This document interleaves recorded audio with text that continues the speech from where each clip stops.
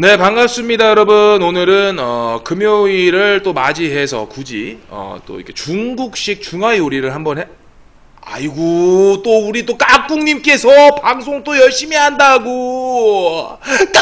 까꿍이 111개 별풍선 감사합니다. 고맙습니다. 우리 까꿍님 사랑해요. 네, 우리 내 여친 하니님 초콜릿도 20개 감사드리고요.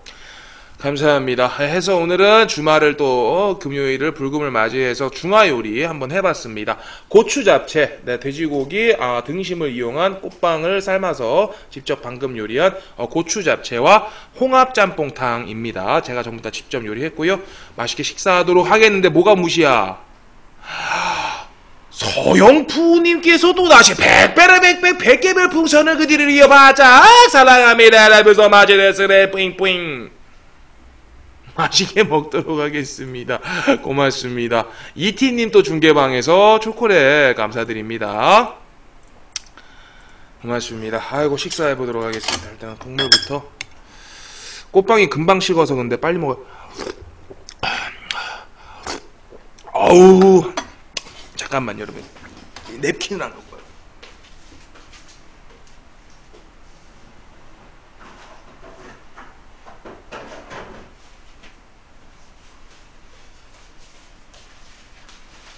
남자 27세님 감사합니다. 고맙습니다. 네, 27세님 서포가입 고맙습니다.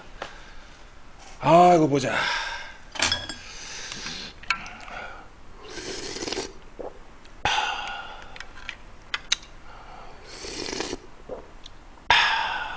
국물이 끝내줘요. 자, 그러면 이제 꽃빵 형님을 살포시 찢어서, 이것도 드실 줄 아시는 분들이 드시는 스킬인데, 이거는 또 여기에 잡채를 이렇게 소복히 싸 한 입에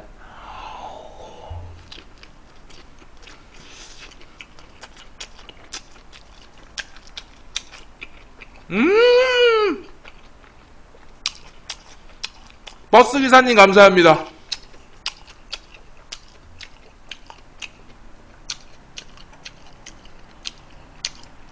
야, 이거지 이거. 응? 아이고, 우리 룰루랄라님께서 내 마음에 불을 지핀 당신이라며 119개 별풍선을 또 이 방송에 올려주십니다. 아이고, 룰루랄라님 사랑합니다. 고맙습니다. 저 요리하느라 고생했다고 우리 랄라님께서, 우리 욱쟁이님 또 팬가입 감사드리고요. 버스기사님 고맙습니다. 요 빵을 또 이렇게, 이 빵이 꽃빵이 있어야 돼.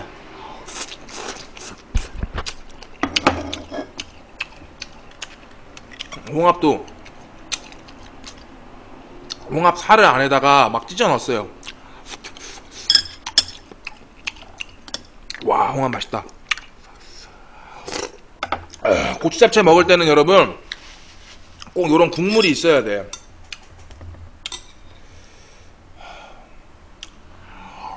진짜 제가 아까도 요리 도중에 말씀을 드렸었는데,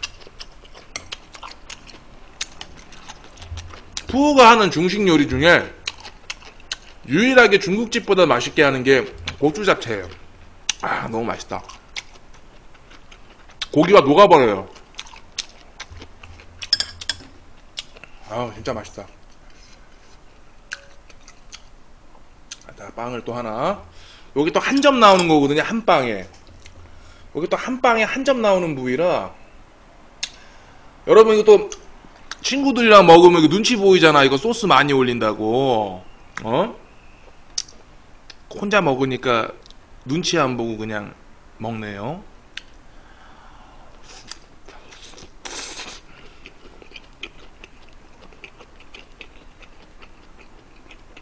담비님 초콜릿 감사합니다.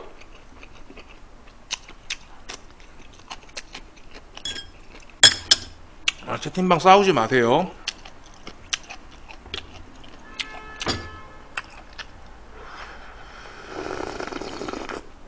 아직은 뜨겁다. 아직은 뜨거워. 아직은 뜨거워.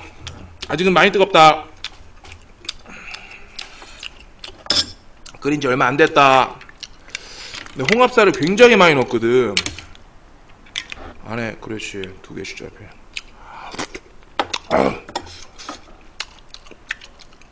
라면이라도 끓여 드셔야죠. 단무지도 오빠가 먹으니까 맛있어 보여요. 아니, 그깟 단무지 뭐,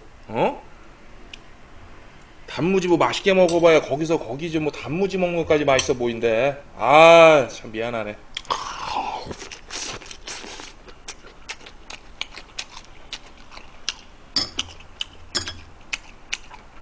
밥 안 먹죠. 꽃빵에다 먹는데.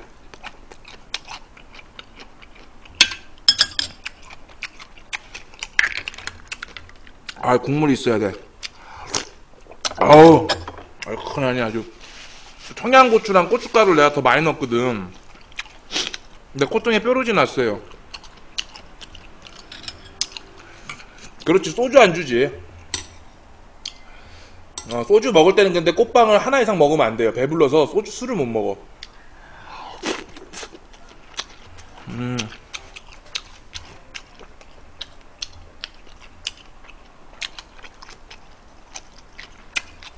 한입 주는 것도 그것도 이거 뭐 시청자 녹 나가는 것도 아니고 먹지도 못하는데.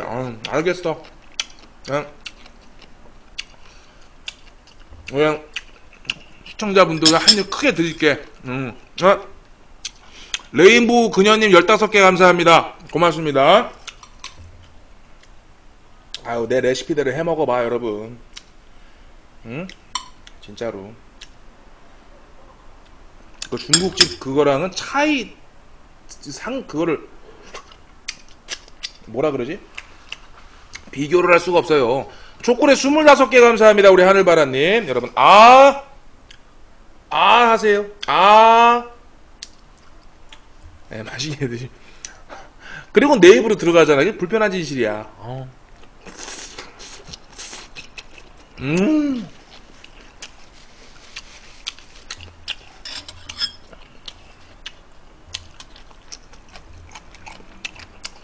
레시피는 제 생방 때 오셔서 보시는 분들만 알고 계실 거예요.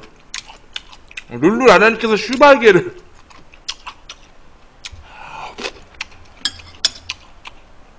18개 감사합니다. 어우, 야. 궁합이 끝내줘요. 문무님 초콜릿 50점 감사합니다. 문무님 고맙습니다. 쌈 하나가 더 나오겠는데? 꽃빵쌈이. 여러분, 여기 지금 70%가 고기예요.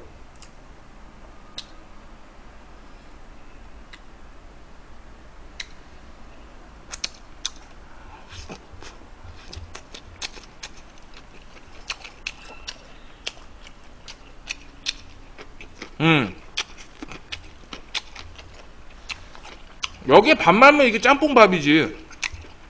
박고전님 감사합니다.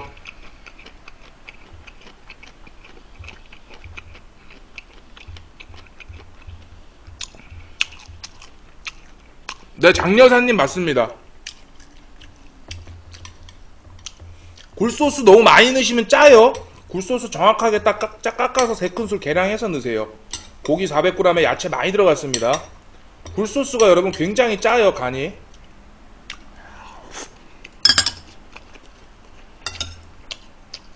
근데 또 간이 너무 슴슴해도 맛이 없어요. 간을 잘 맞춰야 돼.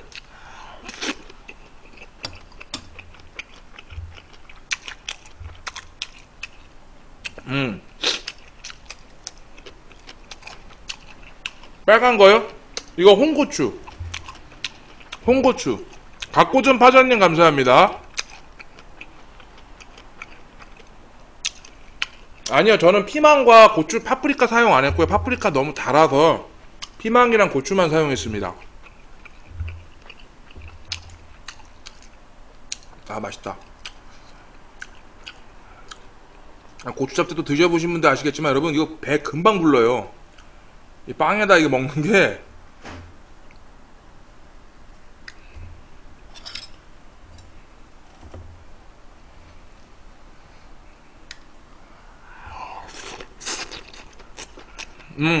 지금 만든 거예요.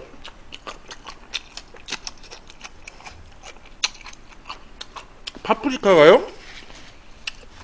파프리카 굉장히 달콤한, 굉장히 달고 맛있는, 그 다음 과일로도 먹는데 파프리카 가끔 비싸서 못 먹지.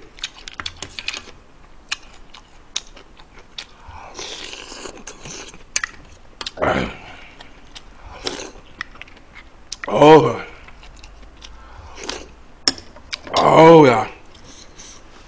죽인다.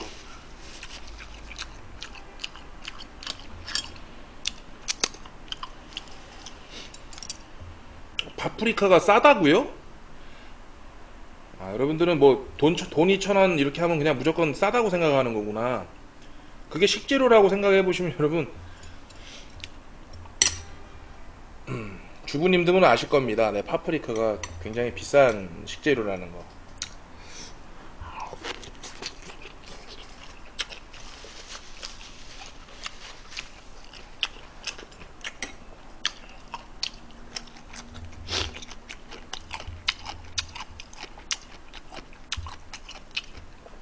여러분, 우리가 일반적으로 먹는 거 생각을 하지 말고 고추잡채에 파프리카가 들어가는 순간 가격이 10,000원이 오를 거예요. 고추 대신 여기에 파프리카가 2덩이 들어가는 순간 가격이 10,000원이 오를 겁니다. 참고로. 야, 꽃빵이 남네 남어. 응? 꽃빵이 항상 부족하잖아. 그럼 주질 말든가. 단무지요?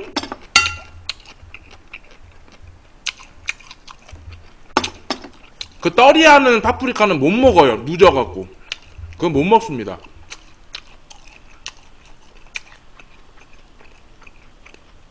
네, 개두비님 맞는 말씀이세요. 파프리카는 여기에 안 어울리지. 근데 넣어도 돼. 그 맛이 좋으신 분은 넣으셔도 돼요. 네, 뭐 법은 없습니다. 여러분들이 좋아하시는 스타일대로 해드시면 돼요. 근데 저는 그냥 고추랑 피망망 사용한 게 훨씬 옛날에도 했었는데 훨씬 맛있어갖고 이렇게 한 거고요. 여러분들은 여러분들이 좋아하는 스타일로 하시면 됩니다. 네, 탕이에요, 탕.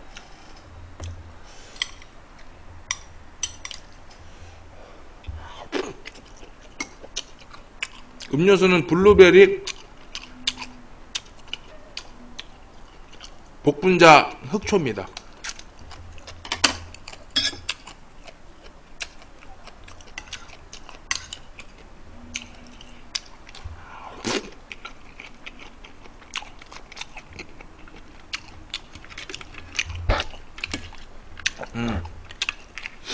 맛있다. 왜 중국집에서 먹는 고추잡채도 잘못하면 느끼하거든요. 집에서 해먹으니까 느끼하지 않아서 좋아. 마지막 한 입까지 기름 좋은 거 쓰지, 재료 좋은 거 쓰지. 느끼할 수가 없지. 응?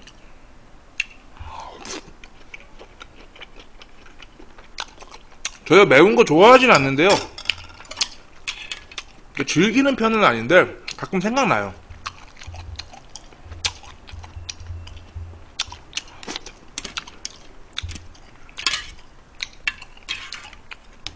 홍합 진짜 싱싱하다. 이제 겨울에 여러분, 또 겨울에는 술안주 그냥 홍합만 있으면 돼. 큰 거 한 봉지에 4,000원이면 사거든요. 큰 거 한 망에 4,000원이면 사. 응? 이만한 건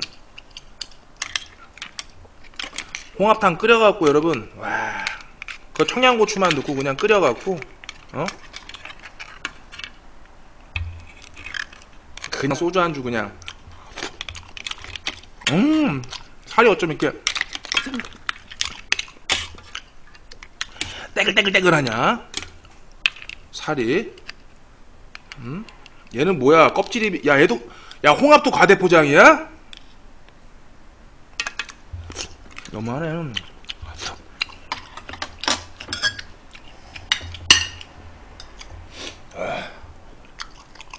홍합 맛있어요.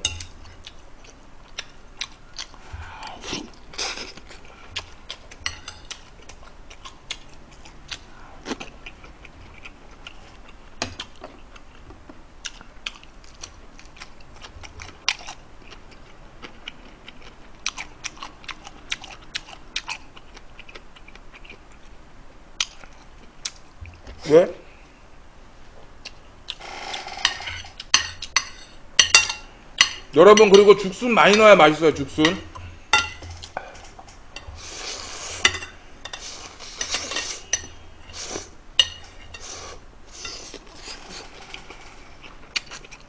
와!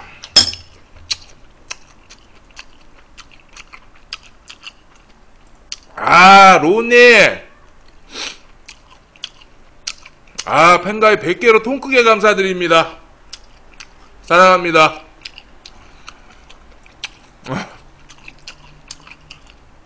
아, 로우님 감사합니다. 아. 네, 수깅님 들어가시고요. 여러분, 오늘의 음료는 흑초, 요거는 블루베리, 그 다음에 복분자, 그 다음에 뭐였지? 하여튼 뭐 있어요. 그 세 가지 들어간 흑초입니다. 그거 이제 물에 해갖고 얼음 동동. 아, 이렇게 해서 아주 맛도 좋고 몸에도 좋은.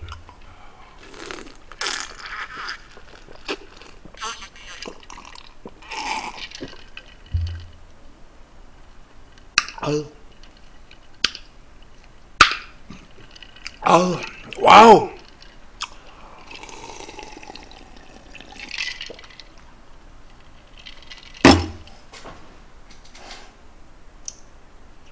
아, 고추잡채!